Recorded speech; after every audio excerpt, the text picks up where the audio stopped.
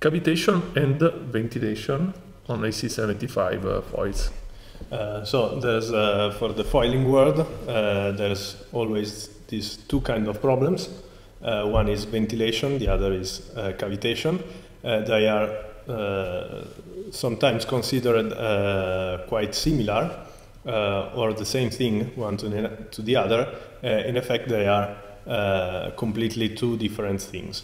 On AC75, we probably will see both the possibility of having foils cavitating and the possibility of having them ventilating. Ventilation is where when you have the foil close enough to the surface of the water, so that there can be a path for the air to come in and reach the low pressure zone on the upper side of the foil. So, like a straw, no?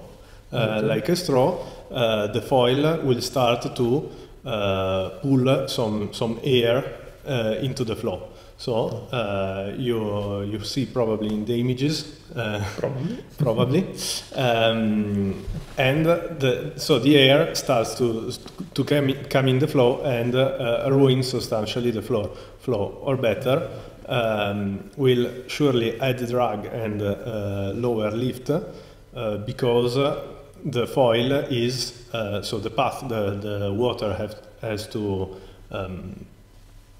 go through is different, so it's no more well-shaped airfoil, but so as the air is part of the foil. I don't know how to say it properly. But then also the direction you are trying, the direction and let's say the lift it is providing, they are changing or not? The direction you are trying to give, for example, on the rudder, for example. No? Exactly. Probably you cannot be as accurate as before. Exactly. Ventilation, no? So you start probably not feeding the rudder, no? Exactly. The typical problem is for the rudder, which is mostly on moth, for example. So boats that have the foil and the rudder in line one to the other, so the flow of the foils is substantially close to the foil of the rudder. So if they are close to the surface, it's possible that in the wake of the foil there's some bubbles included, and when the flow arrives to the rudder, includes this bubble and creates a path for this air to be sucked in the flow, and so you no more feel the rudder, because obviously all the flow around the rudder is air, so it's like you are moving the rudder inside the bubble of air, which is providing the shape around which the flow is going. So it is, as always, the let's say, the cure of this is, let's say, stopping the path of the air, no, in some way. So I mean, with a sudden maneuver or something, you can stop the air from being sucked around the profile. No? Exactly. So the best thing is obviously to lower the surface of the foil. Exactly.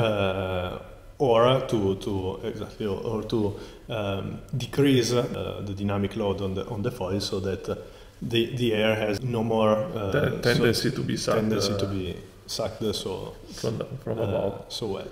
Exactly. Then there is the cavitation is slightly different, no? Exactly. Cavitation is different. Is different. Ventilation obviously is occurring when the foil is close to the surface of the liquid. Well, cavitation can be even can happen 20 meters below the submarines, surface. for example, on submarines which are deep into the sea, they can have cavitation. In fact, for example, for submarines, it's a big problem, because cavitation it's a loud sound. So a submarine can be reached by the sonar of the others. And so it can be listened and can be pointed at. Let's say. Something quite old. I mean, I'm not sure now. Now they try. They're using these systems, but anyway. Anyway, cavitation can occur at any distance from distance from the surface, and it's just the water boiling. Okay, so we are used to water boiling at 100 degrees Celsius, which I don't know how many degrees Fahrenheit are, because Fahrenheit it's not a proper unit of measure. So 100 degrees Celsius, the water boils, but this is at normal pressure, so at sea level pressure, let's say. If you have a lower pressure, the water will boil before substantially. So if you can have a vacuum chamber and you put some water in it, when you are trying to pull out air and so lower the pressure, at some moment you will see the water boiling at room temperature. This is exactly the thing which is happening on the foil. So the foil is obviously on the upper side has a zone of lower pressure, which is the one providing the lift. If this lower pressure reaches the point where the water starts to boil at the temperature you are dealing with, normal room temperature, the water will boil, in fact, and then probably will re-become liquid, reaching the zone just after where the pressure is again increased. This is really bad, mostly also for the structure, because the cavitation bubbles which are creating are in fact like exploding, touching the foil. So also from the structural point of view, it's really dangerous, and this can ruin the foils. And as for the ventilation, you will create a bubble of air substantially on the foil, which is obviously avoiding the good performances of the foil. In fact, cavitation is what prevents foiling boats to go, let's say, over 50 knots. Exactly. So we in the end we will see probably speeds around 40 knots, probably. Exactly. Not 50. Probably they don't have some problems of switching to the super cavitating foils, probably. Exactly. But this is something we will see. But anyway, it is a problem when you have let's say a small foil and decent angle of attack. Then you risk cavitation, so you risk to drop down from the foils quite suddenly, no? Quite suddenly, exactly. So obviously the more dynamic load you have on the foils, so if you for example are doing the foils smaller, we commented the Ineos has bigger foils, like for example Emirates in New Zealand, they will of course have the cavitation occur later, because the dynamic load, so the pressure on the foils, as the load will be more or less the same, the pressure will be more distributed, so will be lower, or better, higher. The low pressure will be higher. On small foils, the teams will have lower pressures, so they can have a foil cavitating before. There's obviously the possibility of having super cavitating foils, which are foils designed to in fact have all the foil covered in cavitation, and have the cavitation bubble explode after the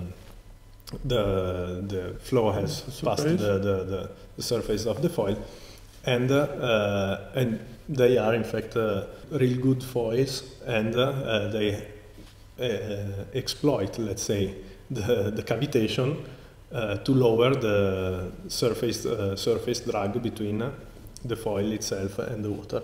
So it's like the foil was going on the air, and not like the foil was going in the water. So this is better, obviously, but they cannot use, because they will have a lot of trouble using them in subcavitating they're flow. not that efficient at all, because the shape is completely different.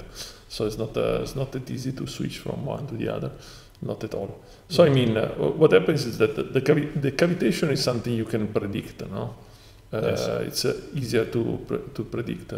The ventilation obviously changes quite a bit. If you are, the more you are closer to the sea surface, the more you risk to ventilate. So it is a little bit more difficult to predict, and so this is also something that the crews has to deal with, no? Exactly.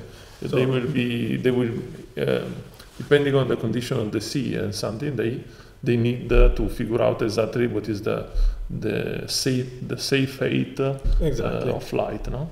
Of course, they will need to have the foil lower in the sea than they would like to, for sure. So they will have to fly lower than they will to, because just with a small wave, you create a path, and then when the path is created, it's really difficult to stop this path. So probably it's just needed a small wave which lowers the surface and creates path, and then the foil will ventilate, throughout also the next wave.